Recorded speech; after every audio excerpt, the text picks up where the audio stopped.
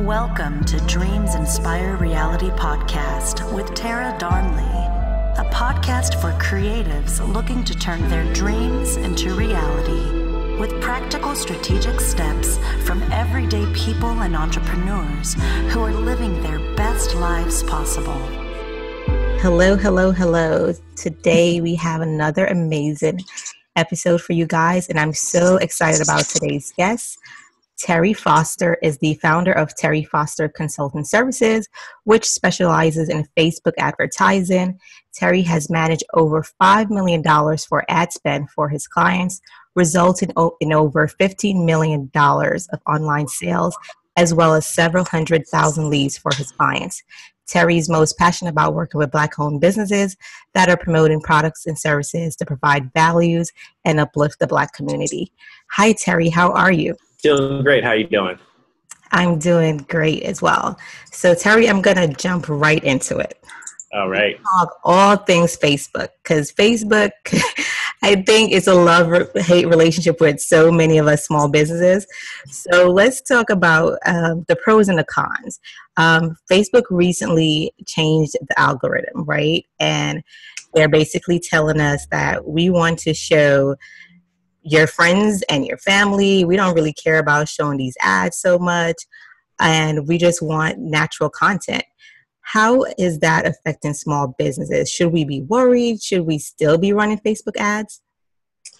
That's a good question, and a lot of people are wondering that, but I think that the caveat here is that Facebook, they can say that they want more organic stuff on your feed, but they're always going to be ads because ads are where they make their revenue at. So mostly what they're trying to negate is the big brands who have like a lot of people on their fan page that are pushing stuff out that's not really valuable content. So as a small business owner, you still want to leverage Facebook ads, and it's still going to be an important part of your strategy, but you're definitely going to have to pay to play, unfortunately. So money always follow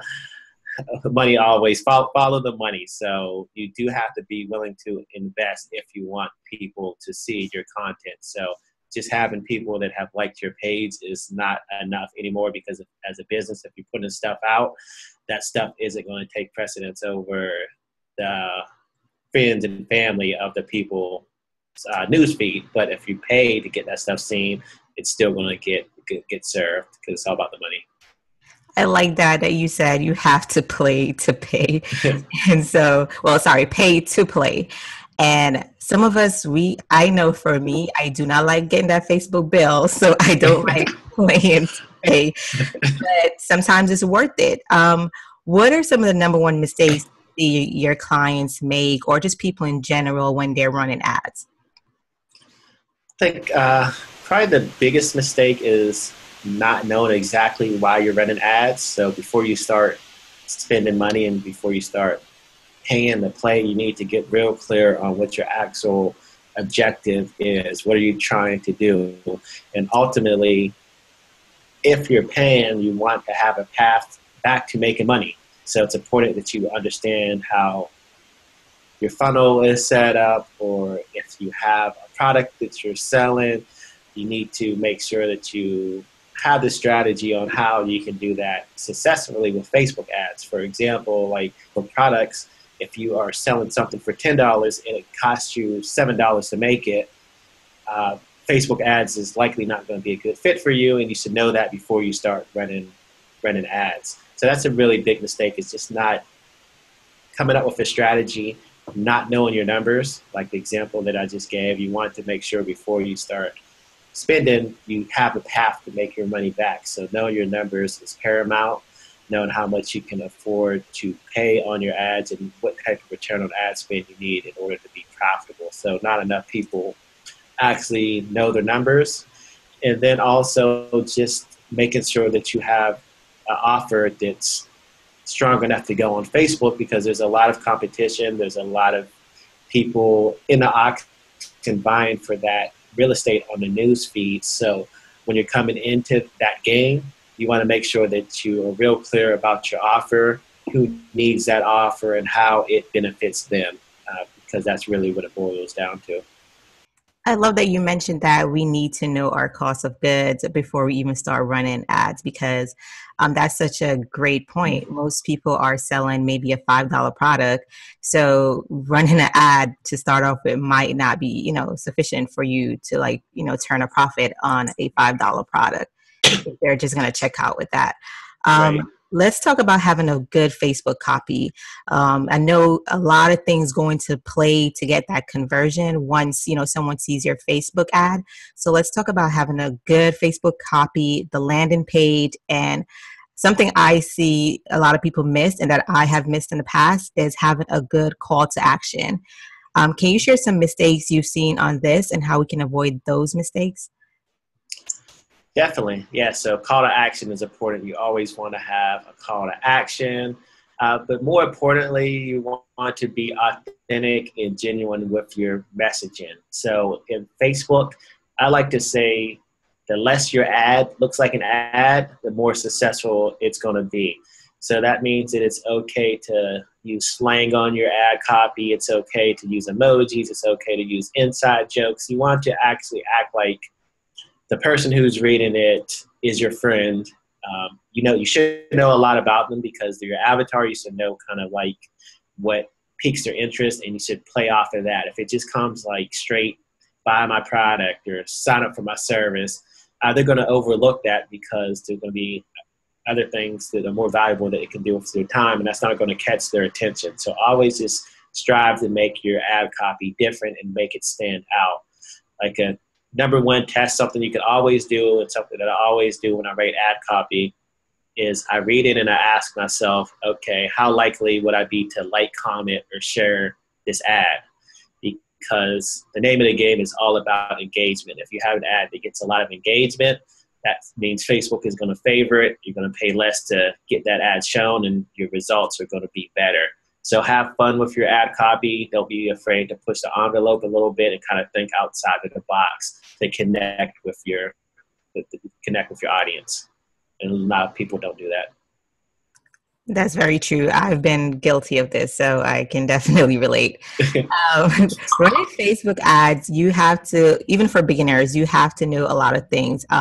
There's a lot of acronyms in Facebook ads. So, for example, PPC, CPA. If someone is just starting out, most of the time we don't know what those things are. Let's talk about ROAS, return on your ad spend. It's one of the most important metrics when running an ad. Can you share with us a bit more about that? Yeah, sure. Return on ad spend is definitely the most important metric that you want to focus on. And basically, return on ad spend just lets you know that for every X amount of dollars you put in, you're going to get X amount of dollars back. So in order to calculate that, let's just say that you're running ads and it produced $1,000 in sales for you, and you spent $100 on the ad spend, then your return on ad spend is 1,000%. You just take the 1,000 divided by 100 in terms of percentage. So like if you spent $500 on the ads and you got $1,000 in sales, you take the $1,000 minus the 500, so it would be a 200% return on ad spend. So that just lets you know.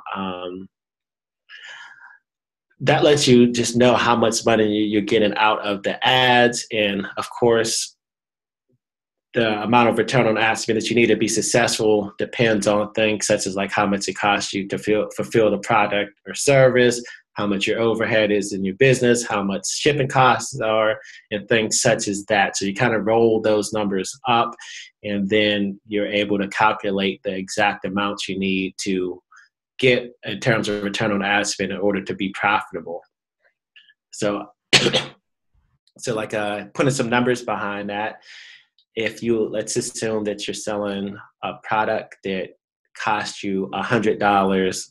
Well, you're selling a product, $100 is the average order value. So every time you sell a product, let's just assume you get $100. If it costs you $50 to kind of fulfill that order completely, that means that you can pay $50 to acquire a customer. So your cost per acquisition is an important number that you can calculate. But then once you have that number, you can take that $100 that you're going to get for that order, divide it by the average acquisition cost you can pay to acquire a customer, which was 50, and you would know that the return on ad spend needed for that campaign to break even would be 200%, because it's the $100 minus by the $50 that you can pay to acquire a customer. And as that number moves up and down, your return on ad spend needed will move up and down, because if you needed to instead pay $75 to fulfill that same order that you get 100 for, that would mean that you could only pay $25 to acquire a customer. So then you would need a 400% return on ad spend to break even, because you would take 100 divided by that new value of $25, and that would leave you with a return on ad spend of 400% to break even. So in those situations, you can see that you would be in a lot situation if you want to run Facebook ads if you only needed to get that 200% return on ad spend as opposed to the 400%. So you kind of just always want to play with those numbers to see how much you can actually afford to pay. Honestly, I hate math, and you just gave me. I just like, no, you're good.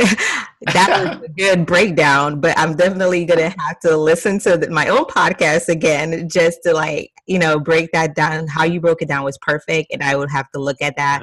But that just goes to show you that it's not just like clicking on the button and say, hey, run an ad, right? It takes more metrics that goes behind the scenes. So when should we hire an expert like yourself, and what should we look for? Because what you just said, I was just like, no, Terry, take it. just run my ad. So when should we hire an expert like yourself? Well, really, I kind of recommend that everyone, typically I know as business owners, we're all busy and we have a lot of different priorities. So you don't want to, if you don't have the time, then you probably shouldn't look to become an expert yourself. But I do recommend that as a business owner, you should at least become familiar with what Facebook ads are about. So at least you can kind of talk the same language somewhat, even if it's just at a high level. So I encourage everyone to at least dive in to kind of get the basics on their own. When you're ready to kind of outsource it and have someone else run the ads for you is when really you have the budget to be able to do so, and you have the numbers in place for it to make sense. So if you're only can afford at the moment to spend like $5 or $10 a day on your Facebook ads, then you probably don't need someone else to do that. It's probably just more beneficial for you to go in there, play around, test, take some time, and then figure it out. And then once you find a few things that work and you start generating a little bit more money, then maybe you come to someone like me who can manage it full time for you. So really the biggest determination on when you're ready to make that move is when you're able to have the budget to be able to do so. And when you do have the budget, it's a smart investment because working with the experts, your results are going to be better. And plus it frees you up for other aspects of your business, and it allows you to put your time and energy into other areas of the business that you're going to have a bigger impact on, as opposed to playing around and trying to figure out Facebook. So if you have the money to be able to bring on someone, that's probably going to be your best bet and going to lead to, more success that route. I love that you mentioned that, and I totally agree. With any aspect of your business, you should know how to do it before you outsource it. That way, if you hire someone like Terry to run your Facebook ads, okay, he's doing a great job because I've done it before, and maybe I didn't see the conversion like this, or maybe he's not doing a good job, or maybe it's not the time, like you mentioned earlier. Maybe my products are not, it's just not ready to run ads, maybe because of pricing or whatever it is. So that's a great comment. Let's talk about boosting Facebook ads, because Facebook can be rather annoying, and they always insist on you boosting your posts, right? So is that a good option for us? Should we be putting, even if it's like a $5 investment to boost a post that they're showing us could, have a great return based on us just posting it to our regular Facebook page? Yeah, I think boosting has a time and place. So if you just really strapped for time and you really don't know the ins and out of Facebook ads, then if you boost a post for like $5 or $10, then it's a good way to experiment with how increased traffic and how paid traffic can work for you. So it definitely can work. If you have something that has done organically, then it's a good idea to throw a couple dollars on it as a boost just to see if that momentum carries and it leads to purchases or leads or whatever that boost is about. Really, like, the only difference between boosting and running ads in the back end is that if you run them on the back end, you just have more power and control over the targeting. You can reach deeper interest in things such as that. But if you just want to get the word out to more people and you want to do it quick, everyone pretty much knows how to boost a post. So that's kind of what it's there for. It's the easy button. So, if the choice is between boosting a post for $5 or not, and you have the $5 to spend, I would boost it, but you're not going to create a, scalable, successful account by just boosting posts. There's a transition that needs to eventually happen. That definitely makes sense. One of my favorite things about Facebook, and probably my only favorite thing, is the retargeting ads, because I just love my customers' reaction when they think that I just, know what they want. So I would just set up a retargeting ad, and they most of my customers are parents. And so they'll see it and they're like, oh my gosh, I was just thinking about that. How did they know? And the comments are just always epically funny. So I just absolutely love retargeting ads. And it's one of the most affordable ways you can reach your customers. Can you tell us some of the benefits of using retargeted ads on Facebook? Yeah, you kind of summed it up, but really it's just about staying the top of mind. A lot of people need multiple touches before they make a decision. So that's if you're just starting out with Facebook ads, that's kind of like, and you already have like traffic to your site, that's like the first thing that you need to do, and you'll probably get a return on your investment, is just set up retargeting campaigns. In order to do that, you need to make sure that you have a Facebook ad account and that you grab your pixel and you place your pixel on any URL that traffic can hit on your site. So what Facebook does with that pixel is you're building up an audience that says, okay, in the last week you had 100 people visit the site, and then you can create retargeting ads that go back to those 100 people with ads trying to get them to actually buy or become a lead or what have you. So retargeting campaigns are typically going to be your most profitable campaign, and it makes sense just because the more times someone sees an offer, typically the better. Also, a reason that retargeting campaigns do well, at least from what I see, is that we try to sweeten the offer a bit. So maybe, the first time they see it, we want them to pay full price, but maybe we want to do a retargeting campaign targeting people that have initiated the checkout but didn't buy.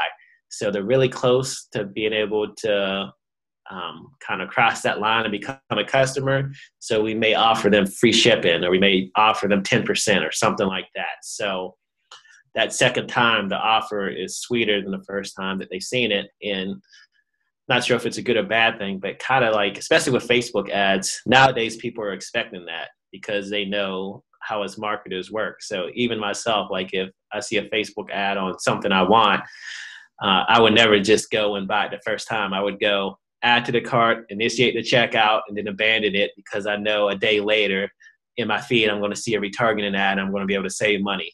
So people are now I know what you guys do. Right.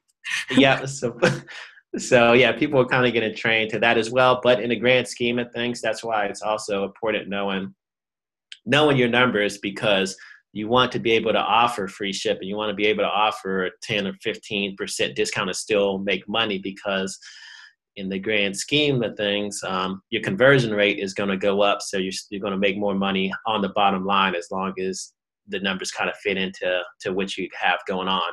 If you're running ads and you just literally can't afford to give someone a 10% discount to get them to buy, then you probably shouldn't be running Facebook ads, because your margins aren't good enough and you need to have a return for it to make sense.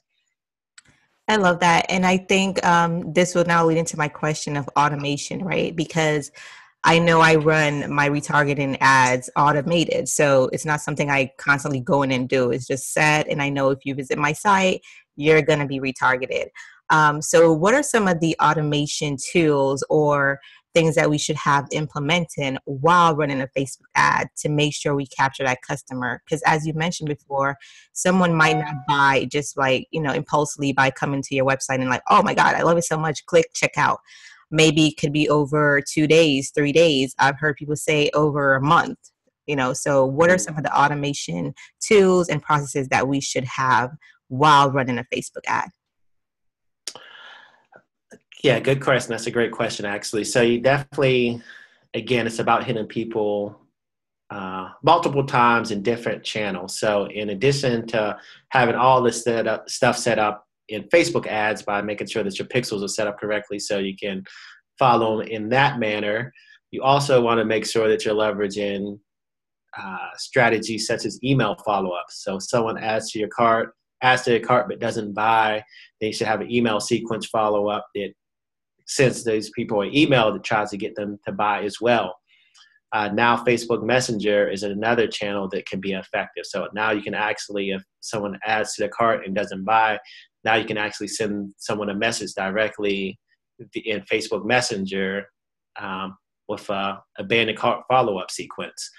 So those are really the three biggest channels. Is you want to continue to hit people on Facebook, just make sure that your pixel is installed properly. A very powerful form of retargeting on Facebook is called dynamic product ads.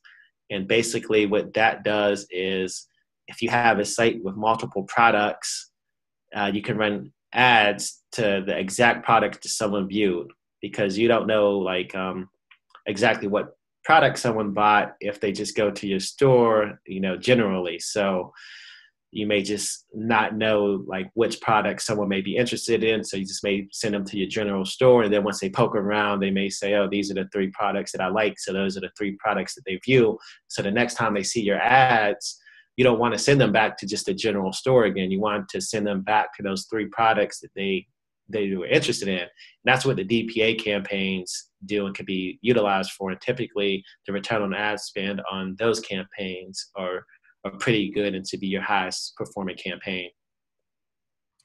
And let's talk about running an ad in terms of the copy. I know for me, videos always convert well because people love cute babies, right? So yeah. What are some of the conversion on video, between video or photo, what has converted the most for some of your clients? And why do you think that was? Yeah, I mean, all things being equal, I would lean towards video. Like our best ads and our most successful ads have been tied to video. That doesn't mean that we haven't had success with images as well, but just videos do a better job at connecting and resonating with people. You can just be more straightforward with your ad copy, because as you know, some things, if you just say it in your ad copy, it may get disapproved. So if it's a really big pain point that you want to hit or something like that, just putting in an ad copy can put you at risk of getting your ad disapproved. But in video, it's a lot more lenient. So you can just be a lot more direct with hitting the pain points. It's just really more engaging. And I think that really makes the difference. So all things being equal, we like to definitely try to leverage videos into our strategy, but we still utilize images as well. Like DPA campaigns, for example, those can't be video ads. Those are just carousel image ads. And like I said, typically those are the highest converting campaigns. So images still work. We like to use images in retargeting campaigns. So let's say we are offering free shipping or 20% off in a retargeting campaign. A lot of time images may work better just because in that image you can really hone in on the fact that someone's saving 20% or someone's getting free shipping. So they're just looking at the image. It pops out real quick that they're getting a deal. So the click-through rate may be higher on an image than if you had a video saying the same thing, just because really you're just building that ad around the offer. And the image is just more simpler to and quicker to digest. So you want to have both of them in your strategy, but if you really want your ads to be scalable, you want to try to find a way to incorporate a video. I love it. And in terms of videos, I know Facebook, with running ads, they're very strict on how we run ads. We cannot use profanity. We cannot use certain words. We cannot use copyright music. So I know you just touched on, so I guess you answered some of my question, like, how to prevent these things. You touched on, the content of the video. How long should a video be? That's a question that I get all the time, and really there's no exact answer, but what I like to typically suggest for my clients is that if you want a video to run on both Facebook and Instagram, it has to be under 60 seconds because anything longer than 60 seconds won't run on Instagram. So if possible, I like to have a variation of a video that's under 60 seconds just so we can hit both of those platforms. But then I've had success with videos longer than a minute as long as the videos are engaging and, keeps the audience's attention. So you don't want to strive for, unless it's the minute mark, but I wouldn't say like 90 seconds, for example, because you don't want to strive for just like a benchmark time because that extra 15 seconds could make the difference of converting a sale or converting a lead if that 15 seconds was really valuable. But you never want a video to be as long as it needs to be, if that makes sense. Definitely makes sense. And a number, besides that question, another question that I often see is people are struggling with finding their audience and knowing who their audience is, which I think you should know that, going into any business, first of all. Right. So when running ads, what are your suggestions for targeting audience? Like, should we be looking for? I know some people say you need to know what they drink. If they're going to Starbucks, are they shopping? What is their income like? Where do they work? So what are some of the key things that you think is a must that we should know about the audience we're trying to reach? Yeah, well, I'm a big proponent in knowing as much as possible when you're doing your homework and you're trying to define your avatar. You should really have a good pulse on who your actual audience is. So a lot of those questions you asked, I kind of want to know. That doesn't mean we're going to target, if our audience drinks Starbucks, we may not just target people to like Starbucks because that's going to be a huge a huge audience. So maybe too broad, but the most important things is obviously you want to know what country you're going after, because if most of your buyers are in the United States, then you shouldn't be targeting China because you're going to end up wasting a lot of money doing that. So that's kind of definitely a Captain Obvious kind of a point right there in terms of knowing the location. The age range is something you should know because some products or services, they just may have an age range that you can target. And if it's outside of that, then you shouldn't waste money hitting those people with Facebook ads. But really the biggest thing is interest. So what type of books they like to read, what type of TV shows, what type of magazines, what type of hobbies do they have, what types of groups may they be in, things such as that, because those are going to be when you're targeting, your interests are going to be your largest segment of people. So I just want a good sense of things that they're interested in, and also the demographic and the behavioral data helps. So if you're selling something that only married people would be interested in, then you need to make sure that you go in and you layer your ads to only target people that are married, because that's targetable in Facebook. So I like to say the more you know, the better. And then after you find out all that stuff, you kind of just see what makes sense in Facebook and what you can actually target, because you're not going to be able to target all the stuff that you come up with anyways, most likely. That is so true, because I see ads all the time on my feed and I'm like, I am not interested in your product or service. Right. I'm not your customer. How did you find me? Yeah. Like you said, yes. You definitely would be wasting money if that's what the mistakes you're making. Right. Let's talk about how should we rate what's a good PPC rate for an ad click? Like, what's a good, because I know realistically I would probably want mine to be like 1 cent, but that's not realistic. So like what are things that should be considered? Yeah, and it's going to vary from niche to niche and industry to industry, because cost per click, one of the things that go into make up that number is your CPM, which is the cost it takes to get your ad served 1,000 times. And that number is impacted by how many people are trying to target your audience. So there's some niches that are just way more expensive than others. So that definitely helps play a factor on what you should be willing to pay for a click. Typically for most of like my e-com clients, you definitely should be under $1 per click. Like if you're paying over $1 per click, it's probably not going to work unless you're selling a product that's pretty expensive. But ideally, like our best campaigns for e-com, we're always under 50 cents a click. So that's kind of what we strive for in e-com campaigns, is to be under 50 cents a click. For the lead gen campaigns, it varies a lot, because we have some clients in some niches that aren't as saturated, where we're paying like 20 cents a click, and then we have some where we're paying like $5 a click just because it's a premium niche and it's expensive, because Facebook is an auction. So if you're targeting people that are more affluent, or that a lot of people are trying to reach as well, a lot of big spenders are hitting that audience, then you have to pay more to reach those people, because it's an auction. So there's some people on Facebook more valuable than others, and if you want to reach those people, you have to pay more to reach them. It's just the way that it's set up. That's very true. And I know you work with clients that are making millions in ads. So what are some of the most successful strategies that you can share with us?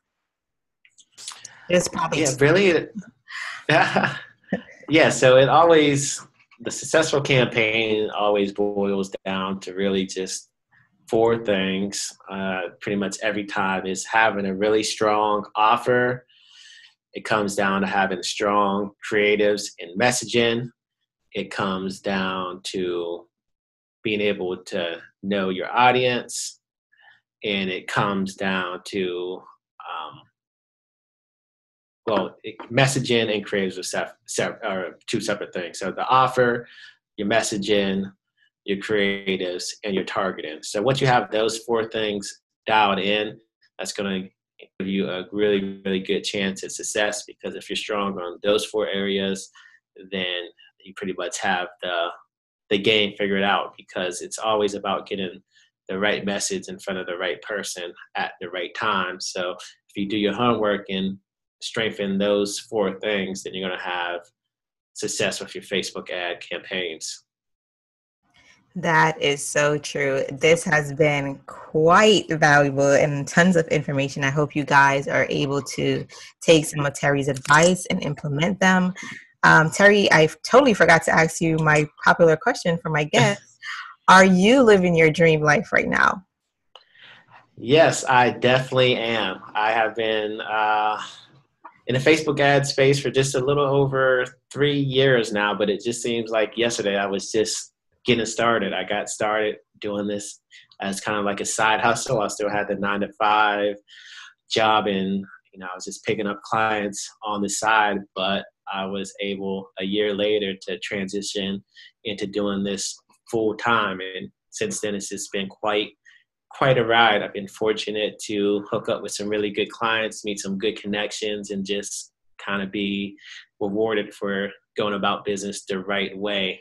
Since the last 2 years, I've been able to grow out a team. Like now I have 2 full-time employees. I have 4 account managers, 2 VAs. So that's awesome. And, just really excited about the future and building something even bigger and better. So I'm definitely living out my dream right now. I was miserable when I was doing a 9-to-5 thing. I always wanted to build something, on my own, and just really have more of an impact in life. And I didn't feel like I was doing that before, but I feel like I'm definitely doing that now about a way that we're kind of changing businesses and how we're helping other entrepreneurs live their dreams. So it's really, really, really cool. I love that. And I love that the whole process of, something you were doing on the side and then the transition. That's amazing. Definitely inspiring. And I found out about Terry in a group, a Facebook group. And, you've just been on the radar. Everybody's talking about Terry changing lives out here. So you're definitely, I think, living your purpose and walking in your purpose. And I'm going to go with some fun questions because it's been very Facebook here. I think we gave Facebook a lot of ads in this. So we're going to go with some fun question. Who's your favorite entrepreneur? Oh, that's a good question. Favorite entrepreneur?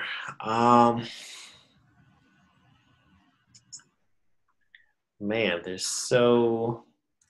And it could be, a regular person. Like, it don't have to be like someone we all know. It could be someone that's like regular that inspires you.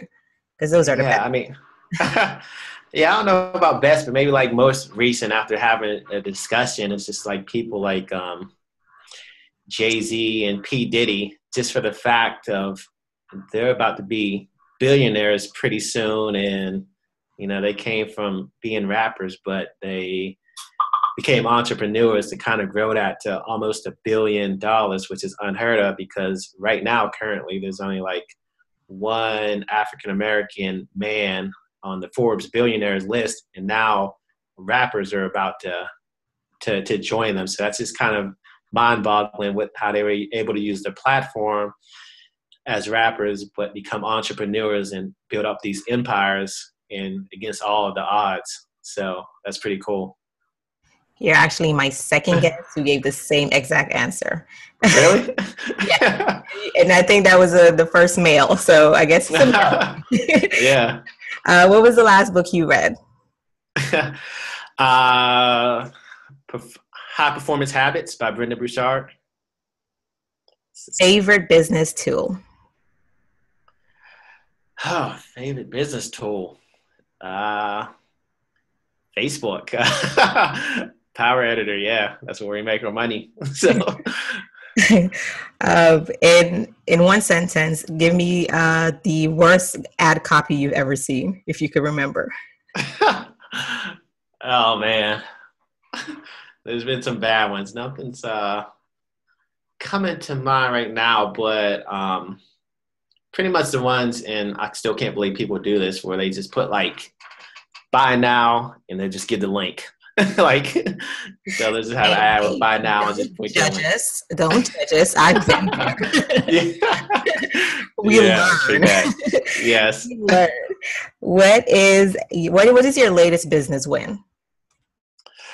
The latest business win would be bringing on another full-time employee who is an ad account manager. So he's been with us for about 2 weeks. And that's just a really big deal in the business just because it allows someone else to kind of also be responsible and on the same page to get these ad accounts performing better. Because when you're working with freelancers, there's kind of a limit on what you can ask and what you can expect of them. And then they're kind of like all over the place. They're in other places of the States, and I have one in the UK. So there's definitely a big benefit of working with someone in your office. So that was a really big win for us.